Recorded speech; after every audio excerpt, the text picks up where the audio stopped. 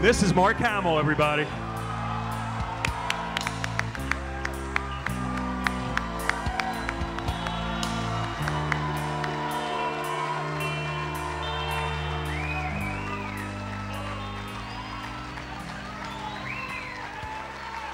This is a dream come true for me.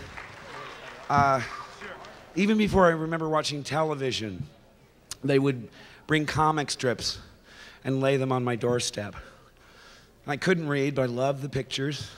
And I always dreamed I'd be a cartoonist when I grew up. You know, cutting out peanut strips, the women in Little Abner. A few fellow travelers out there. I'm going to try and save my voice. Basically, this is a story of a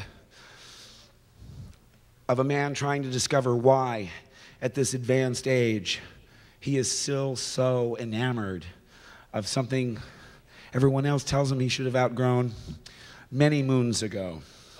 So I feel like I can't really do a documentary about the Comic-Con, just a Ken Burns Civil War kind of thing about what we all love so much. But I did feel, can you hear me? Because tonight, you all are a character in this film. Yes. And let me tell you something. For years, people would say to me, because they know I'm a fan, they know I read and have even written a few comics and was a fan way before anything I did that was connected to science fiction as an actor. The Joker or Luke or Amazing Stories, and that was, if you saw the Amazing Stories, I couldn't believe, I'm reading this thing going, I can't believe this. Everyone says, oh, that was written about you.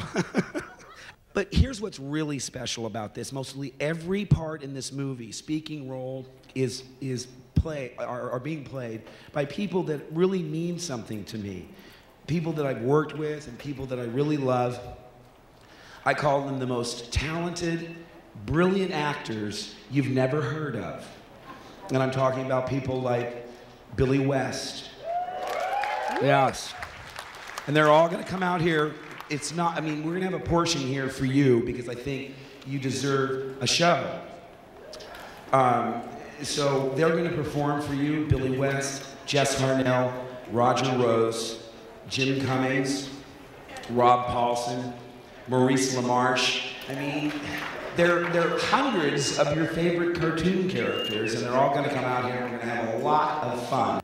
You know what? One more thing I would say is the Comic-Con has been so good to me. They knew I came to Comic-Con way before George's movies, way before, you know, playing Batman's arch nemesis. So, listen, I really want to do the laugh. Yes. But one thing that they said to me, and you know, it altered my character, because originally I was going to be a filmmaker embittered because he was fired as second unit director on Free Willy 5. And it's actually satirizing movies when, in fact, what I wanted to talk about was comic books. And when I went to the con, they had reservations. They said, we don't want you in the costume competition because we want to protect, you know, the patrons. They want to express themselves. We don't want you doing Trekkies and making snarky remarks about whatever. I said, that's so not me. You know, I mean, if anything, I am you. Goo goo gajoob. And it made me go back and rethink the whole thing. And that's why I became sort of a doppelganger for Peter David here.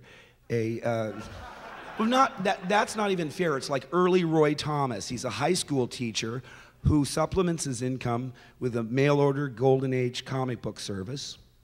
He sells a couple of comic book stories and has not been to a con since, I'm basing it on the first con I ever went to was the Ambassador Hotel in the early 70s. Anybody remember that one? It was, yeah, it was like 15, 16 dealers, one 16mm projector.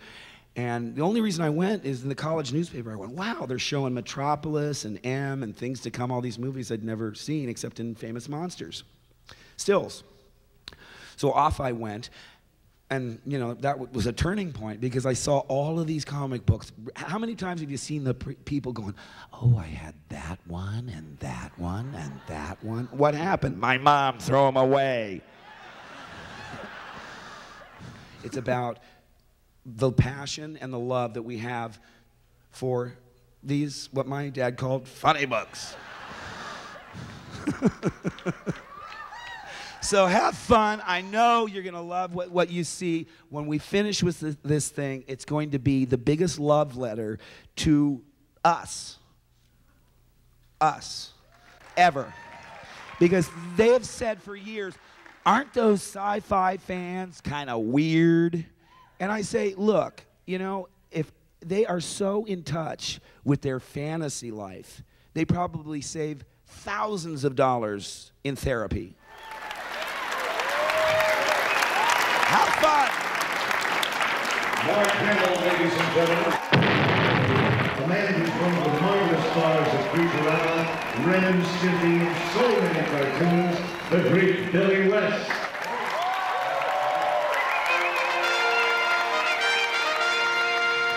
Last see you at dinner? I think it was dinner last night, wasn't it? Oh, that was a good dinner. Remember Jeffrey Dahmer's wonderful book, My Dinner Was Andre?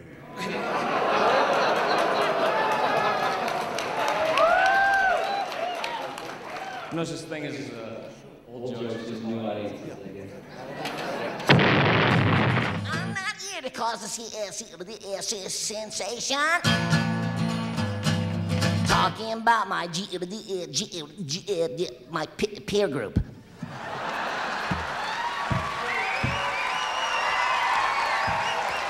All right, Billy, stay up here. We're going to bring all you up at the same time. Our next guest, ladies and gentlemen, of course you've seen him and heard him on Animaniacs, Butt Ugly Martians, so many things. Jess Harnell, the great Jess Harnell. Come on up, Jess. And then we're going to get all these guys up here together. There he is, Jess. Stickler. Hello, my name is Ozzy Osbourne. How are you? I just want to say that I think you're all freaking mad, you know, but I'm glad to see you. Let's get crazy, all right? Look, it's Mr. Microphone. Just kidding. Jess Harnell. Thank you, Jess. And this wonderful gentleman, you know him, of course, from VH1, from a number of motion pictures, including, of course, Ski Patrol, the great Roger Rose. Roger!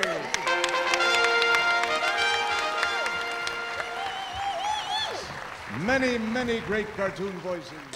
Why, thank you, Gary. Yes, Gary Owens, ladies and gentlemen. Gary rocks! Gary does rock. He's not the real thing. He's an animatron at Disneyland, and you'll be seeing him weekly. Thank you, Gary. You know, sometimes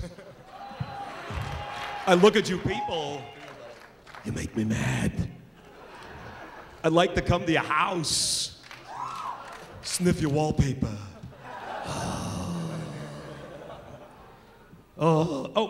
So we also are going to bring up in a couple minutes the biggest names in animation. I'm talking big time. SpongeBob SquarePants is here, ladies and gentlemen. Winnie the Pooh. Oh my God. Pinky and the Brain. Hi-yo. Brainless. We're brainless. Richard Simmons. No, I'm wrong about that. I'm sorry about that. All right. I just love him. So, Scott Zacharin, ladies and gentlemen, who just, what, you gonna talk? Ladies and gentlemen, the big cheese, the head of Creative Light Pictures. He's the man, he's the legend. Let's hear it for Scott Zacharin. Also, I want to introduce one of our character actors. We're going to be, during the movie, we're going to have a bunch of our character actors, but one of our character actors who's kind of a legend in the comic book industry, I had to get him up here on the panel. Peter Davids over there.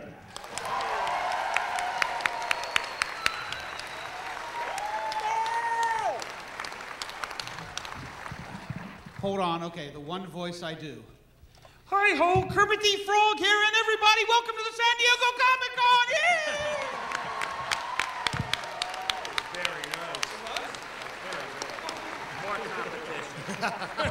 Also, I'm about to announce that we are going to be doing a new movie with these guys right here. It's an animated movie that has is in production. Mark is actually going to be the narrator.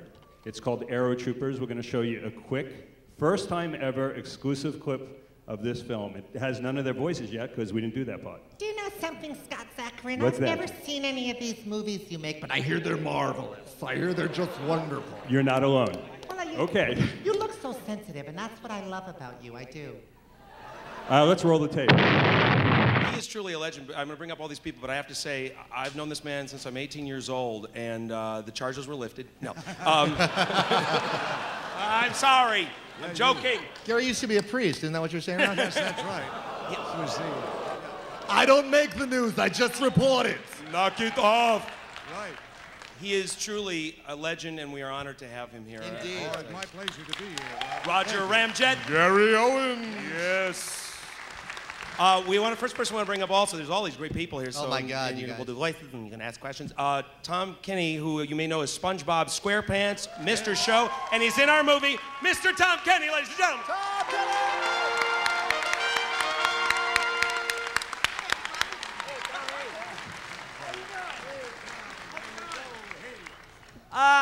I want you to be very honest. How many people are here just because you've been walking around all day and your feet hurt and you need a place to sit down? Don't humor us. All right. Well, thanks. Does anybody know why we're here? We're just farting around. That's what we're doing. And you're all here, and we're all a part of it. Sorry. Wait, I can do it better. Wait till Maurice gets up here. The great thing about us is that we're actually making money doing the same stupid junk you did when you were in second grade. Okay, Billy, here's your check. Don't spend it all in one place. Thanks very much, and that's all I have to say. Hey, Tom. You know, it's amazing how much Tom looks like Buddy Holly. That's right. Have you noticed? Now, you've seen pictures of Buddy Holly. He looks exactly like Buddy Holly. The way Buddy looks today. Don't be cruel. Nobody's allowed. The next gentleman we're bringing up is one of the giants in our industry. He is Winnie the Pooh. He is Tigger. He is the Tasmanian Devil. He is Jim Cummings. Hey,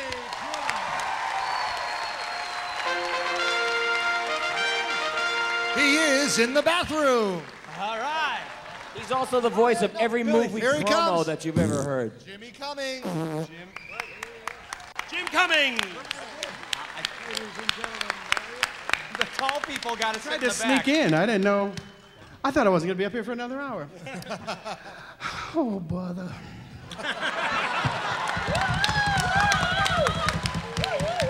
I was this close to a clean getaway, but they keep pulling me back. So what are you going to do? And if Taz were here, he'd say, it's really great to... all of you. So I don't know what I'm doing. I don't even see my name. I think I should be... Oh, is that okay? Yeah, pull up a chair, I thought it was Jim. off duty. Don't you want Jim up here? No. I just thought it was off duty. We need Jim. Roger. I'll be in the cheap seats. Here's your name. Here's your name. Yeah. Jim. Here, Jim. Jim, here's your name. Yeah, wait, Roger, can I do the next intro? Would you mind? Please, baby. All right, this next guy we're going to bring up is not only one of the absolute... See? I love him. And he's so cute, too. The next guy we're going to bring up is not only one of the greats of the voiceover industry and has been on every cartoon known to man. He is also my big brother from Animaniacs. I have the privilege of calling this man family. I am Wacko, he is Yakko. Let's say hello to Rob Paulson.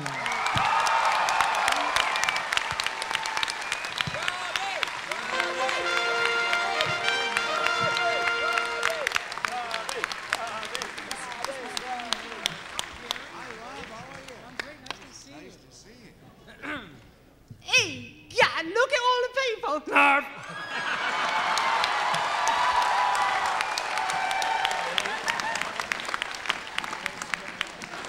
I get paid American dollars for that.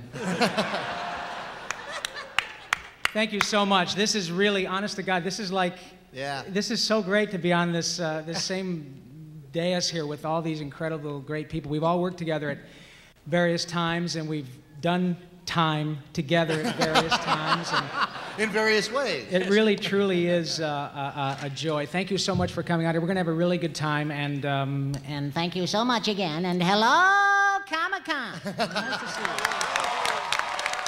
Rob Paulson. Rob Paulson, ladies and gentlemen. Thank you, Rob, for dressing up. All right. I know. And now, what would Pinky be without the brain? Ladies and gentlemen, Maurice LaMarche!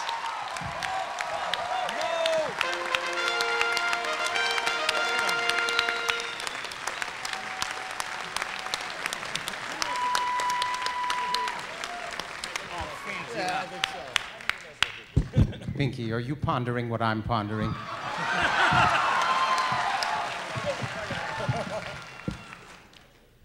Well, I think so, Brain, but if Jimmy cracks corn and nobody cares, why does he keep doing it? No, Pinky, our plan for world domination. We have harnessed all this great voiceover power to create a cartoon which will cause all of you to come under our sway, allowing us to be ushered into the White House and therefore take over the world.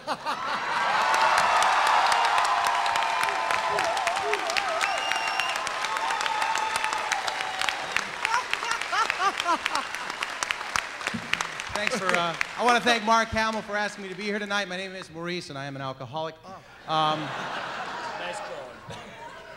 Where's the high Maurice? Thank you very much. And also a recovering stand-up comedian, and I'm not going to take too much time here. I just want to say, I was listening to the news today and watching it, and all these old fart actors are going to put something through Congress now that they want ageism to come to an end in Hollywood, because nobody's hiring people over 40 or 50, and I just have two words for them. Voiceovers. Nobody can hear you get old, nobody can hear you get fat. No, you don't. Thanks a lot. I'm Squad Patrol, and he is one of the big heroes in our fine movie, the legendary, the handsome, the suave, the boner, Darren Norris. Yeah.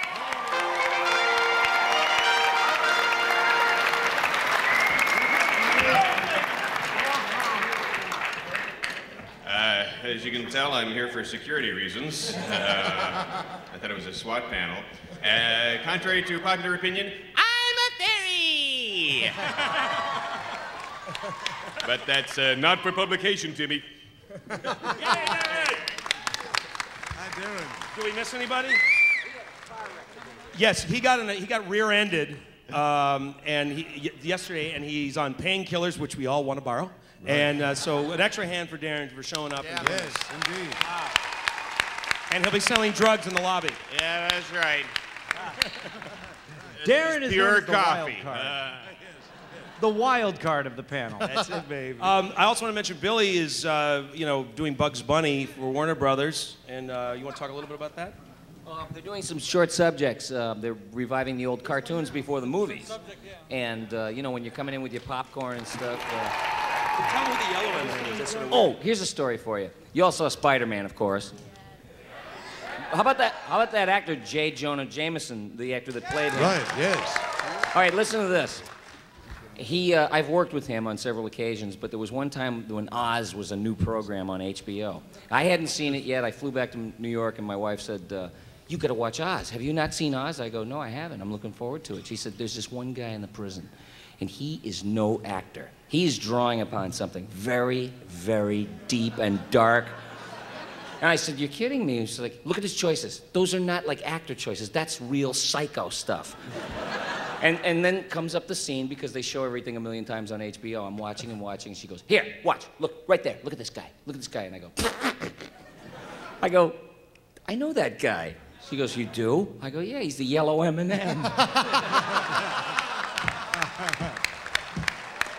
Billy, but he played J. Jonah Jameson in Spider-Man. That's J.K. Simmons. There you go. I'm going to have Billy do something that I don't know if he's done it before you before, but back in 1983, I was looking over a list of people on the Walk of Fame in Hollywood, which is a very prestigious thing. And I noticed that the Three Stooges did not have a star, despite the fact they've been stars forever. So I sponsored them, got them a star. They had like 10,000 people at the event. And it was such a magic moment. I had Milton Berle come out, Jamie Farr, Henry Gibson. All the Hollywood squares, in other words. Everybody on the Hollywood squares. Remember when Kate Circle Smith... gets the square. No, Kate Smith, Orson Welles, and Dom DeLuise were on the top square, and it fell in and killed everybody below. But the reason I bring this up, I wanted Billy to do the Three Stooges for you, because I've been a Three Stooges fan forever, and I'm so pleased. I hope you are too. Billy, do a few Stooges for us. Oh, okay. Go, Bill. Hey, Mo, it's a whorehouse. Good, pick out two. Hey, Mo, I pissed on my shoe. Hey, Mo, I broke your pay stock dishes. Why, you idiot? Come here. This is the meat. This is the dairy. Hey, you missed one, Mo. No, I didn't. I think Billy West, ladies and gentlemen. We all learned how to hit people with frying pans and stick your fingers in someone's eyes thanks to the Three Stooges. Here we have questions, and I see you guys here. Before we would be remiss, we need some beauty on this panel, other than you, Mr. Owens, of course. Yes, thank you. It was in the Fantastic Four is Sue Storm. Miss Laurie Allen.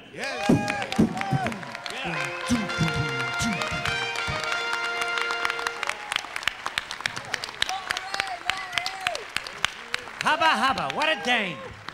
It's not all just for boys. Did you guys ever watch the Fantastic Four? You know, Sue Richards, the Invisible Woman. So we had a really funny story about that because one day the director gave us a tape to listen to, you know, how we were doing. He was sort of giving us a report card. But it was before all the sound effects and all that stuff was put in and it was all mixed. And so anything that happens in an action cartoon just sounds like, Reed, get down from there. I'm trying to get you. Anyway, it all sounded like we were constipated the entire series. The other thing is I get to, once in a blue moon, well, I did get to chase after SpongeBob as Pearl the Whale and say, "Yo, SpongeBob, I love you." And that's it. There's Enjoy. nothing like Thank you so interspecies much for sticking romance. around. Laurie Allen, ladies and gentlemen. Take a bow. Take two bows, please, actually. I'm a lonely man. Do you think a vertebrate and an invertebrate could make it together? So, folks, if you could address who you'd like to ask the question so they can run to the podium over there. You, sir, first. Yes, I have a question for the two gentlemen who do Pinky and the Brain. Have you guys ever thought about doing an actual full-length movie? Oh, yeah, as a matter of fact, let's get Gary Owens to finance it. We're looking for investors here I'm so tonight. glad you asked that question because we don't have Quiet, a star Pinky. either. Oh, sorry, Dan.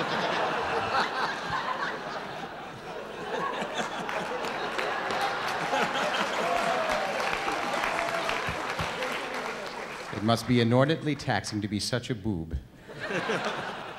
You have no idea. I don't know, what do you know about a Pinky and You the know, Brain movie? honestly, Peter Hastings, who actually just, Jess was just in the Country Bears movie. Who's that little bear? Yeah.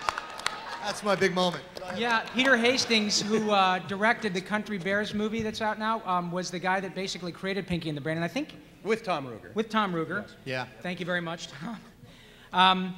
And from what I understand, actually I saw Peter about a month ago, and he said he still has an idea for one. Whether or not it'll get made, of course, is anybody's guess, but it's nice to see that people still remember us. Thank you very much. Every time they do a... They've actually... Steven Spielberg has asked for not one but two screen tests through DreamWorks for a mouse movie, and we think he's got Pinky and the Brain in the back of his mind, but he every time that happens, he makes something else. He made, what was it, the one with the Mouse Hunt? Oh, yeah. And that was apparently off of a screen test to see if he could do a CGI Pinky and the Brain, and then the next time he did it, Stuart Little came about. So, we can't be too far behind, Next one will be two little white mice in one movie. So This let's hope. business isn't big enough for that many mice, I don't mind telling you. I'm telling you, this is mouseism, Pinky. Yes, it is. We're being discriminated against. I don't give a rat's If I may impose on something that Maurice does for all of us in all the sessions every stinking day. And now he has an audience. So could you do a little of the Orson Welles outtake for us? Are there any children under... Not too dirty. Not 42 too dirty. This here? is a comic book convention. That's true, it is. No, the way Brain came about, the way I came up with the voice of Brain I didn't know. Brain was designed after a guy named Tom Minton, who was a writer, and Pinky is designed it after Eddie Fitzgerald, his partner. I didn't know this. When I looked at the first sketch of Brain, he looked exactly, the model didn't change at all. I saw Orson Welles, and these guys all know, I have this sort of OCD thing. I have to do this great outtake tape of Orson Welles doing a frozen peas Every commercial. session. Orson compulsive disorder. So it's this tape of Welles doing, like circa 1978, doing a frozen peas commercial in England, and it goes something like this. What, did you expect me to look like, Orson? Get the prompter. Now I got to turn around again. We know a remote farm in Lincolnshire where Mrs. Buckley lives. Every July, peas grow there. You really mean that? Yes, I'd start about a half second late, don't you? Don't you think you really want to say July over the snow? Isn't that the fun of it? If you could make it Orson almost when that shot disappears, I think it'll make... I think it's so nice that you see a snow-covered field and say every July, please grow there. Get me a jury and show me how you can say in July and I'll go down on you.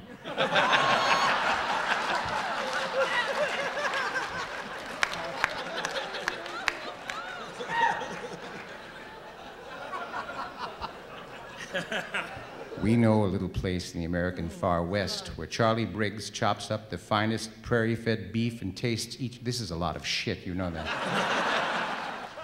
What is it you want in the depths of your ignorance? What is it you want? Whatever it is you want, I can't deliver because I just don't see it. That was absolutely fine, it really was. And he walks off and takes his dog, and that's the end of the day. Truncated. Outtake, the one-man show. And hopefully he'll never do it for us again. I started doing cartoons when I first came to Hollywood as a kid. I think I was 21. And as I said, I did a couple of things for Disney. I became Roger Ramjet in '65. Before that time, I was a writer for Jay Ward. Alan Burns, who created Mary Tyler Moore, was there at that time as a writer. Whole group of wonderfully talented people. But the first voiceover I ever did on a cartoon was Roger Ramjet, which came out again as a DVD last month. And during the putting together of this whole show, we would go in one night a month and record about 35 shows in a row. They were only 5-minute shows. And next door at Western Recorders and United Recorders were Frank Sinatra, Sammy Davis Jr., Dean Martin, Glenn Campbell, Leon Russell, all these great guys. And so when they'd go for a coffee break, I'd have them come in and do a voice on Roger Ramjet. So Sinatra may play farmer number 1. You know, everybody's farmer number 2. Cuckoo farming, baby. Let's do it, Jack. Yeah, right. So I'll be the one-eyed snake, babe. Yeah, right. Yes, you are, certainly. The FMA. It is a little jinky winky. So that was the first cartoon, and I've been so lucky. I can't tell you how lucky I've been in this wonderful world. It's like being a kid and being paid for something we all did as kids. Absolutely. And still do. And that's the beauty of it all, the wonderful world of animated cartoons. Anyway, thank you for the wonderful comments. I really appreciate that. We'll get to your questions. Sorry it's taking so long here. The guys wanted me to mention this. Gary, we have the same agent, and Gary sits and regales us with these amazing stories. And one day he was telling us about Marilyn Monroe and this person and that person. And the guy in the office said, Gary, is there anyone you don't know? And he goes, well, he said, Mom's Mabley. Well, Moms and I had lunch. At one time, I wrote jokes for Moms Mabley. There we go. You know the game 6 Degrees of Kevin Bacon? It's 0 degrees of Gary Owens. There's Kevin Bacon's absolutely butt. nobody in between him and everyone. In the words of a Mark Hamill, Obi-Wan Owens, ladies and gentlemen. Yeah, right. Yes, sir. Who's your question for? This is for everyone on the panel right now. You guys teaming up is like the Justice League of cartoons.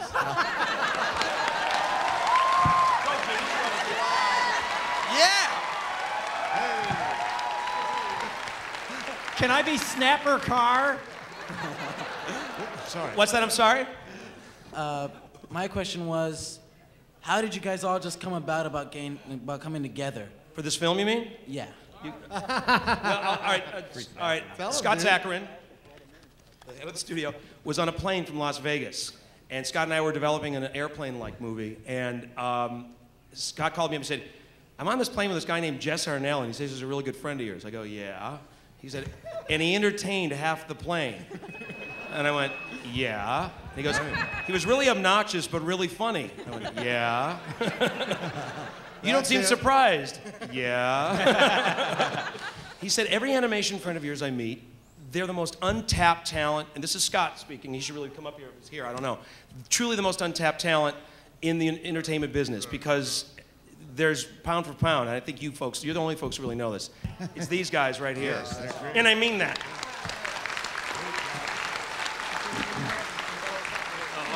Okay. And as an example, Mr. Cummings, would you please go up and speak to these people here? And he's just looking at me like, what? This man does trailers. This man He does everything. He is everything. Yeah, he's. You don't want to do it? Come on, get up here. Come on, Jim. Check this out. Check this out. Trailer voice. Coming to a theater near you. You know him. You love him. You can't live without him. He is Mark Hamill. Jess Harnell. Tom Kenny. Billy West. Roger Rah Rah Boom Boom. Take a look at these rows. And Laurie Humana Allen. Starring in, we don't know the name of the movie. Comic Book, the movie. It is. Yes. You picked it, baby. Oh, well, there you go. Comic Book, the movie. You're driving me crazy, but seriously. Okay, well, that's it. Okay, Jim Cummings. I would just like to add to what's already been said about that you know, you ask how we all came together. That thing about the plane is really true, because I had taken my medication and I was in a really good mood that day. But the truth of the matter is that when you do this stuff, which we're all fortunate enough to do, you really realize that it's such a team. There's, like with on-camera actors, a lot of the time there's backbiting and there's a lot of competitiveness, and there's really none of that in voiceover. It really is like a lot of people, except Billy, who get along beautifully and just help each other out. Like this thing today with the movie, we're doing it. These guys had the courtesy and the good nature to come down here to San Diego, basically to help us out and to see you guys, because without you, we wouldn't have a job, and we really love you guys for that, and I want you to know that.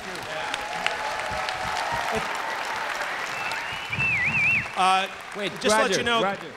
I always wanted to do voice trailers because they pay a shitload of money, but I can't do them with a straight face. I've tried it. It's like, you know, no. It's always in a world gone mad. It's always gone mad. One man. It's always one man. Time is running out. Time is always running out. Oh, right. God. Or if it's a foreign movie, the trailer says, "It was the summer that a boy became a man." Right. Who is your question for, please? I'll take the entire cast for 200. Okay. And the answer is, oh, I'm sorry. Okay. Are any of you gentlemen afraid, and ladies, sorry, afraid that the authority's going to find out you're just being paid a life just to have fun and all that? I mean, they're going to make you dress up in a suit and work at Starbucks soon, I'm sure. Seriously, though. Shut the doors down, baby. No. Shut the doors and start pumping in the poison gas. This guy knows too much. We tried to be nice. Take it. It is an amazing scam. It's the only time I've ever been lucky in my life. The actual question is, there seemed to have been a glut of cartoon movies this summer, and last summer most seemed to fail and then succeeded, except for Jimmy Neutron, I heard, and Shrek. Do you see that the studios are trying to force feed cartoons down everyone's throat at the main theaters, or should it just be more video There's releases? always got to be one guy, isn't there? No, sorry.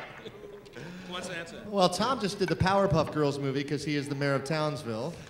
Yes. Yes. So why don't you answer that question?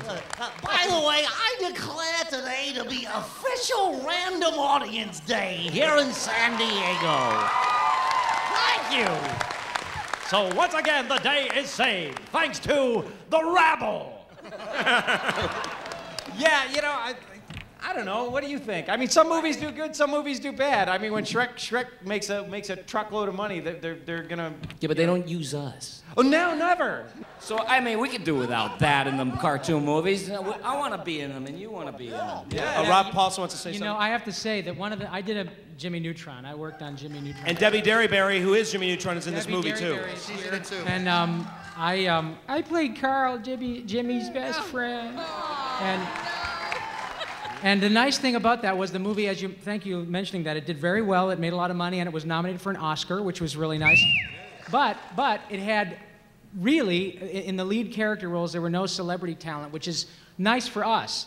Because that's one of the things that we continually compete with, and it's difficult to compete with, the panache of the whole face vibe, And so it was really nice for them, being Nickelodeon and Paramount, to sort of keep us in, and it sort of proved that, you could still have a movie that makes some money that people like, and it doesn't all have to be, Mel Gibson and Eddie.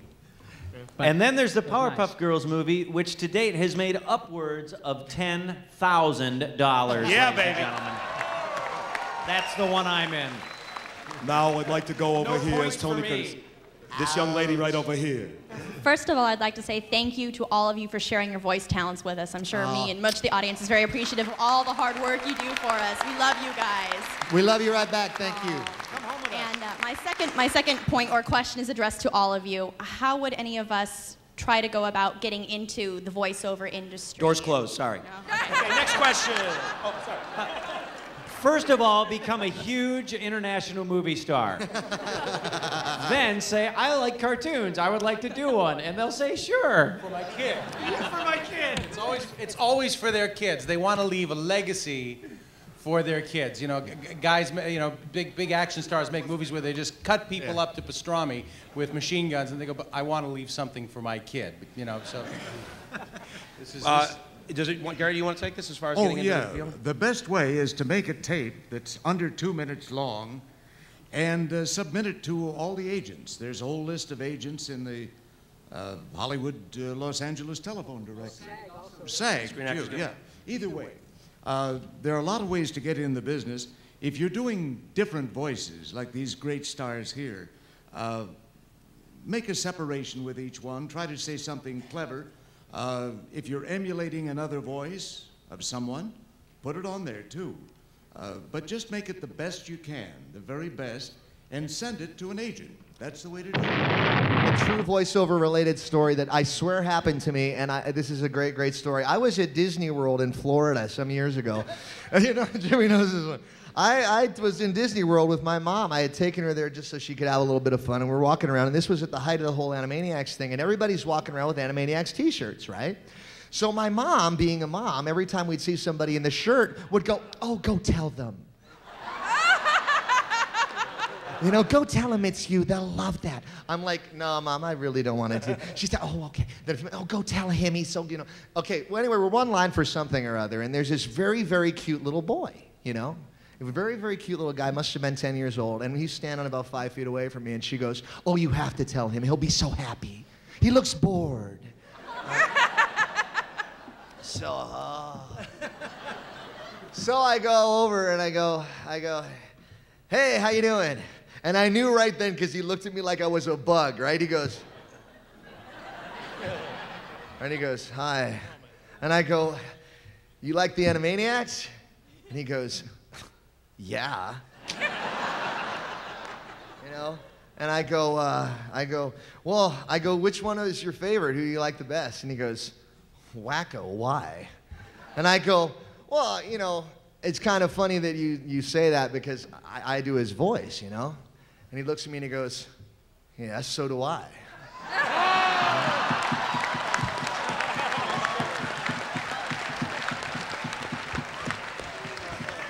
Actually, this kid's name was Eric Cartman, and he was a son of a bitch, you guys. No, so I look at him and I go, no. I go, actually, I know I really do. I do it on the show, And he goes, no, you don't.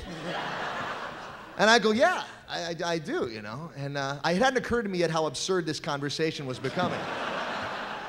And he goes, well, they record that in California. And I said, oh, I live in California. And he goes, uh-huh. And I go, wait a minute. Right? And I go, look, California, right? And he looks at me, and I'm not kidding. He goes, oh, yeah. He goes, you live in California, so you must do his voice, right?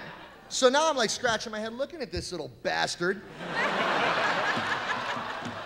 And I go, look at this then, right? And I had a business card at the time that had a picture of me with Wacko, because that was like one of the first cartoons I did, and I was really stoked about it, so I had right? So I go, look at this, you know? And he goes, oh yeah. He goes, it's a picture of him. You must be the guy. Right? So now I'm like, listen, kid, I'm going to tear your head off in 2 seconds. But I didn't do that. I kept my wits about me, and I go, okay, what's it gonna take for you to believe me? Now my mom's looking at me going, oh God, I wish I'd never said anything. And I go, well, what is it gonna take for you to believe me, man? And he goes, let me hear you do it, right? So I very rarely get nervous, but I was really nervous now. So I look at this little, you know, guy, and I go, well, you know, it sure is great to be here at Disney World, isn't it? And he goes, you don't even sound like him. And I go, let me hear you do it then.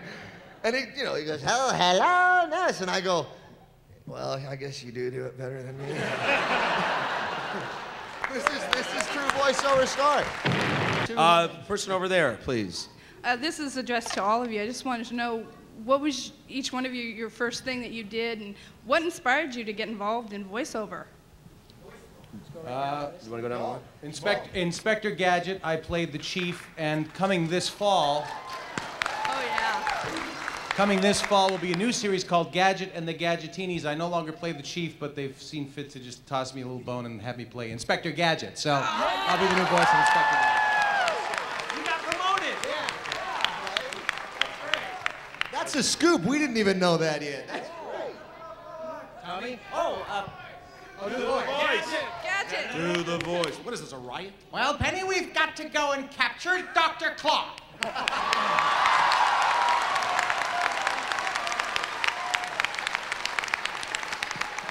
Unfortunately, I don't have Brain the dog anymore, and I refuse to be seen with a mouse. But I have 2 new little friends called the Gadgetinis, and they figure very prominently in the show. Make sure you watch. Yeah. That is the best Matthew Broderick I have ever heard. It's incredible. And I came from more of a background of stand-up comedy and sketch acting and stuff, but my first cartoon that I ever booked was a yellow cow called Heifer on a show called Rocco's Modern Life. And I was so thrilled because I had always been obsessed with cartoons. I didn't want to be on camera. You know, I was on camera because I couldn't get into cartoons. As for me, like I said, I guess I started as a jingle singer, and the first thing I ever did was I did a bunch of voices for Splash Mountain. Have you guys been on that ride at Disneyland? Yes. If you go on that again, I'm Brer Rabbit, and I'm Brer Bear, and an alligator, and a duck, and a goose, and all kinds of crap. But then what I did after that... That's your personal life. Yeah, let's not bring that into it.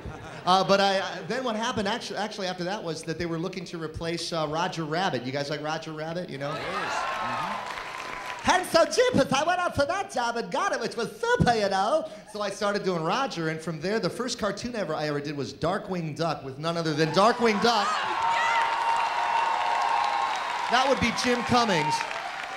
And I remember, seriously, now you gotta understand, I was sort of living in a rock and roll vacuum, and I'd never come across people like myself, my people, as it were.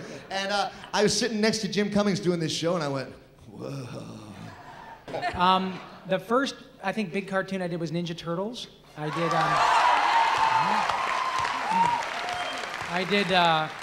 Raphael. Yeah. And, Shredder, you tin-faced geek, get back here and taste cold turtle steel! yeah. So that was probably, I did others before that, but that was the first big one. And thank you for paying my mortgage with action figures. Jim Cummings. I'm totally unfit for anything but this. No, I remember I was a little kid and I would see the Paul Winchell show, and I remember that, yeah, you know, And I remember the Jack Benny show, that Mel Blanc was on that show, and my dad says, "You know who this guy is?" And I go, "Yeah, he's not a real Mexican, is he, Dad?" No, he's... No, son, that's Bugs Bunny and everything. And then I'm listening to him, and he had this bit. Jack said something about it. You probably wrote it, Gary, but it was, "What is your name?" "Si." And do you say anything other than that? "Si." You know, and I realized that then you see Paul Winchell, and he's sitting there talking to himself, which is, of course, Jerry was holding Jerry Mahoney on one hand and Knucklehead Smith on the other. And I'm thinking, I do that at home for free. And so I knew I was going to either be a singer or an actor or something, not a dancer. and I used to get kicked out of classes for, doing dolphin sounds and everything. And then you come to find out they'll pay you for that. And so here I am. Yeah, that's really it. Yeah. Jim Cummings. Jim, what was your first show, though? Darren Norris, ladies and gentlemen. Darren. I'm still dressed in black, baby. The first cartoon I ever did was, I think I was Commander Ogg from Planet Zorgo on 20,000 Leagues in Space, which is nothing, believe me. But the first big show I ever did, which is really not animation, it was with the lovely Maurice LaMarche. It was a show called The Chimp Channel. I was Brock Hammond, the actor. Yeah, you, that's it. Brock, we found a clue. No, Timmy, clues are round. So I guess I have an affinity for playing people who aren't really bright, and Cosmo the Fairy on Fairly Odd Parents would be in that same vein, yes, Not real smart. Started out like this, kind of like Phil, and kind of smarmy and cheesy. And then he grew into this. And then he fired the pen skin, and then we've done that already today, too. Anyway, that's my story, right? Hey. Darren Norris, Jim, you want to say something? I got one more thing, because I really should tell you guys this. I was working at a video store in Anaheim Hills, and I made a demo tape, which is what you're supposed to do, like Gary said. And I sent it out to this guy named Don Bluth, because a customer knew this guy, and Don Bluth, whatever. You know, that's how dim I was. And he called me back and said, "Well, you don't stink. But I'm not doing anything, so I'll hold on to this tape, and if anybody's casting for anything, and I'll let them know, and I'll pass it around." And well, it sounded like, "Don't call me," and boy, am I not going to call you. But he actually did give it to this guy, and his name was Frank Brandt and Caroline Hay. And the story is that I got my very first audition, and I got the job, and they were doing 2 shows a week, which was about 2 shows a week more than I ever did. And I quit my job, and it lasted like a year and a half, and it was the greatest thing in the world. And it wasn't animation, but it was Dumbo Circus, and guess what? Dumbo is in the house. Yeah. Our close personal friend, you know her, you love her, you can't live without her. She's not only Dumbo, she was Baby Rolf. On the Muppet Babies. She was little gummy, she was a little gummy bear. And her name is Katie Lee, and guess what? Hey. She's right here. Katie Lee.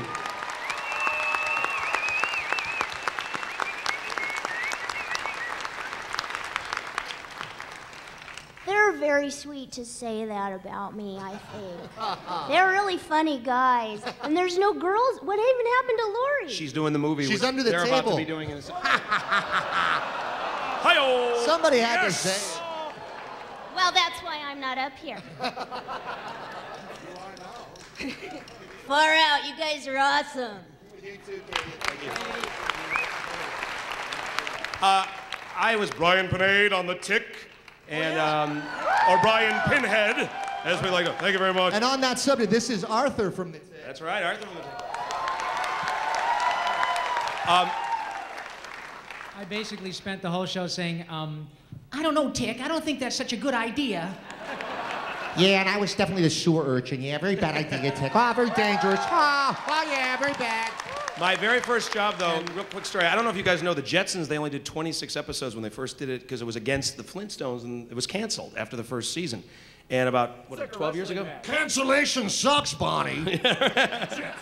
So they brought the Jetsons back, 25 years later or something, and I was Nick Nova, Judy Jetson's boyfriend, and But they brought the original cast back, and the youngest person in the cast was like 55, 60, who was Rosie the Robot, I think.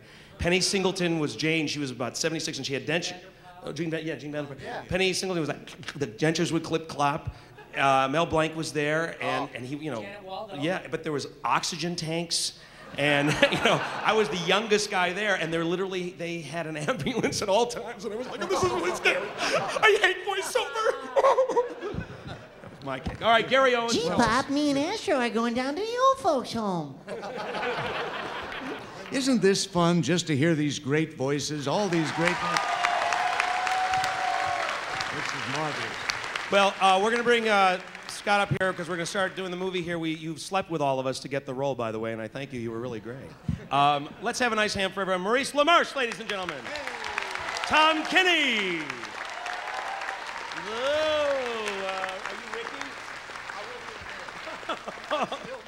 He's Jess still Arnell. Who is Ricky? Rob Paulson. The effervescent Jim Cummings. And the legend. Let's get a standing O, Mr. Gary Owens. Of course, also Billy West, who is backstage prepping his role.